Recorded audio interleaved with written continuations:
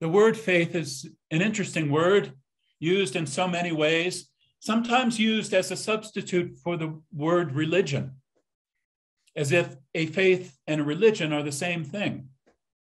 I suppose they might be, but so often they're not. What is faith truly? There's a faith that transcends any religion, any spiritual practice, any belief. What is that faith? It is faith in life itself. Faith in life itself and the goodness and the value of life.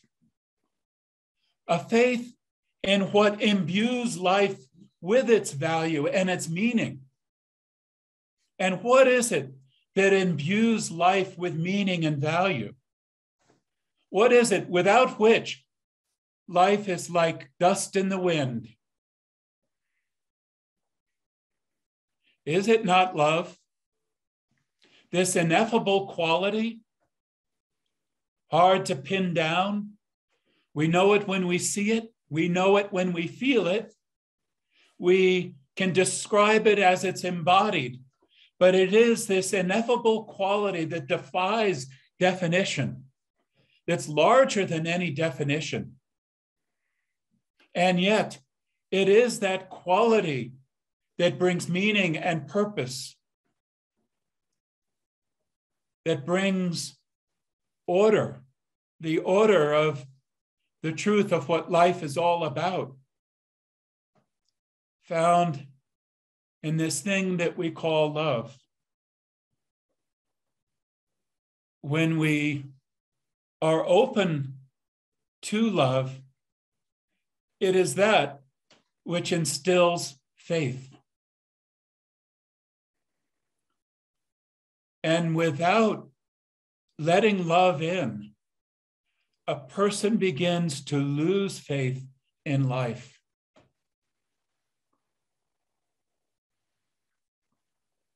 They begin to think that life isn't worthwhile, that it can't come to anything, that no matter what you do, there's nothing of meaning and value that will grow out of it.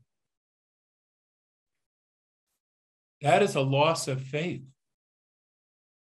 A loss of faith is also a lessening of expectation.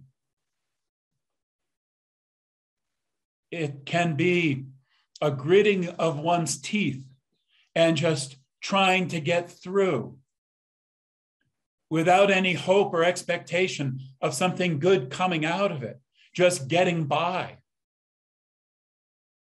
It can be a substitute of lesser values than love.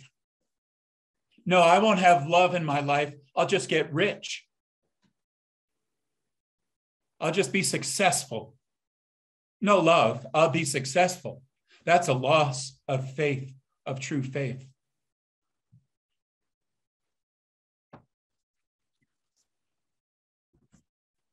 Creation is an act of faith. Creation is an act of faith, is it not?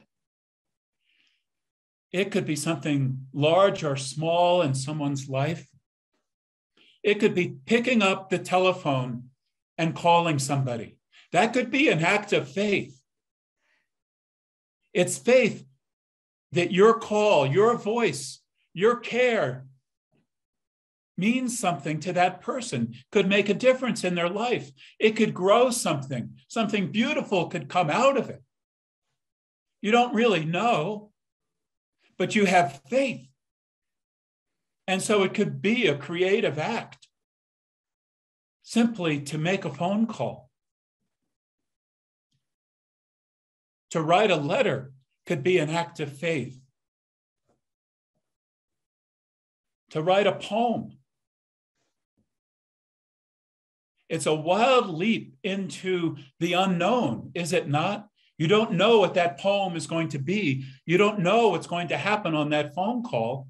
It could be anything, but there's a faith that something good will come out of it. And that faith is born of love. and the knowing that good things are born out of love. Life is born out of love.